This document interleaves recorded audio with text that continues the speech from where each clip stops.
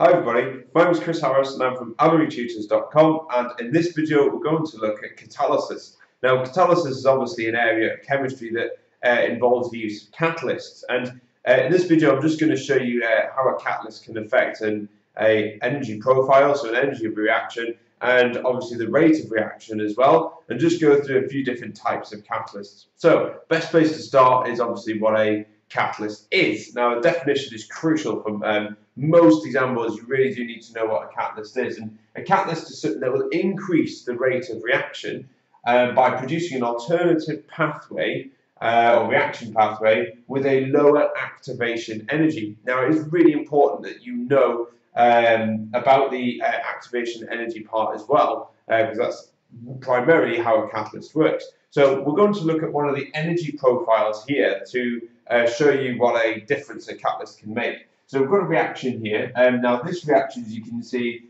is a exothermic reaction, because the products are lower in energy than our reactants. And if I draw an arrow down there, you can see that this is actually a negative enthalpy change, so we know this is exothermic. Now, if we add a catalyst to this, a catalyst will actually lower the activation energy by providing the reaction with an alternative reaction pathway. So you can see here that this is the energy profile here, and this bit here is called the activation energy, which is this bit here. So this is the amount of energy, or the minimum amount of energy required for a reaction to occur. So I'm going to put that there as EA. Now, with a catalyst, if we add a catalyst to this reaction, we actually lower the activation energy. So I'm going to draw this in a blue line instead. So you can see that a catalyst will follow this pathway instead. Now you can see that the amount of energy, the activation energy between there and there, is actually reduced. It's smaller, and that's effectively what a catalyst does. It's provided an alternative pathway for the reaction to proceed by, and it's done that actually by lowering the activation energy. So you don't need as much energy to actually allow this reaction to happen, which industrially is useful because it means you don't need to spend as much money, and environmentally it's useful as well because you're not burning as much fossil fuels to heat the reaction to get it to work. Now, in terms of the maxwell-boltzmann distribution, now if you're not sure what the maxwell-boltzmann distribution is, you just click on the link below and you can find out more about the maxwell-boltzmann distribution, but I'll assume you know what it is, and this shows you the average energy, or the energy, sorry, of particles in a reaction, and the last bit here tells us the energy that the particles have that allow them to collide and actually react. So this is above the activation energy. Now, on a Maxwell-Boltzmann curve, adding a catalyst will actually shift the activation energy to a lower energy level. So imagine this was energy. So the energy on the x-axis at the bottom here, this is higher energy. So you can see that by adding a catalyst, so I'll put cat on there, so this is the activation energy with a catalyst in, you can see that actually we have more molecules now with energy greater than the activation energy after we've added our catalyst. So therefore our rate of reaction should increase. Now I've got to say that actually it is important to note that actually a catalyst will speed up the rate of reaction, but it doesn't produce more product. So in terms of equilibrium, the equilibrium is just established quicker, but it doesn't actually produce any more product. It just means your product is produced quicker, but you don't make any more. So that is really important that you should know that. Another thing that's important as well is actually a catalyst is a chemical that's actually never used up. And if it does react in the reaction, then it's always regenerated at the end. And this is good because it means you don't need to use a large amount of catalyst. Just a small amount in the reaction is enough to actually speed up the rate of reaction and hence save money because you're not using up a lot of time to actually make your product.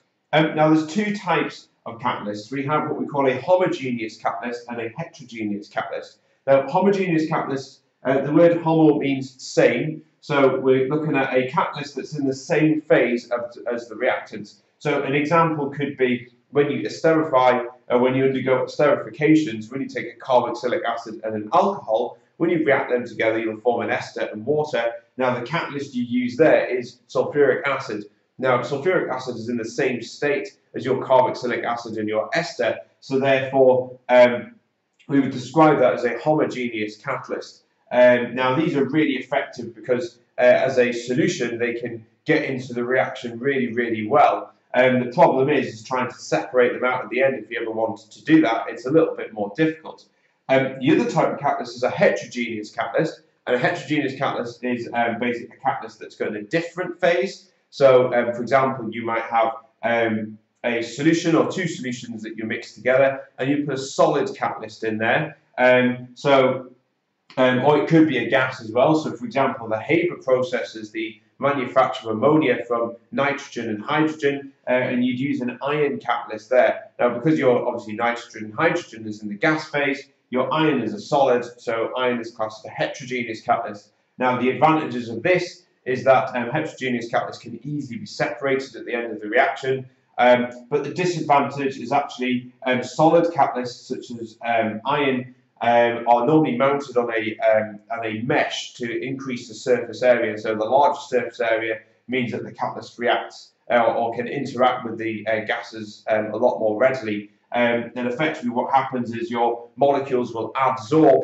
onto the surface. That's adsorb with a D, which means it will just it will stick itself onto the surface of the catalyst, and it will remain there until the reaction happens, and then it will desorb off the surface and then carry on to form the product. So, but the problem is that sometimes you can get impurities that block up the mesh, and particular things like zeolites, where they've got a very fine honeycomb structure. Some of them pores can get blocked, and if they're blocked, it means your catalyst isn't as effective. And we describe that as poisoning, so catalyst poisoning, and that can be a disadvantage of certain catalysts, such as zeolites and heterogeneous catalysts as well.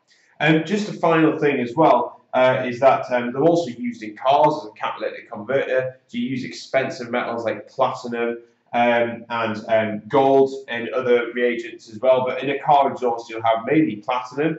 Platinum's a very expensive metal, very effective at converting your likes of carbon monoxide and nitrogen oxides to nitrogen and carbon dioxide. But there is a video that looks into that on the alkanes playlist on the combustion of fuels. So if you want to have a look at the reactions regarding that, then you just click on the link below and you can have a look at that there as well.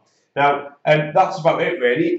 Just remember that definition. It's so important, and you've got to be able to interpret these two graphs here in relation to catalysts as well. But catalysts come through in all areas of chemistry, through A2 and AS chemistry as well. So, but this is just showing you effectively how they work. Hope that helps. That's it. Bye.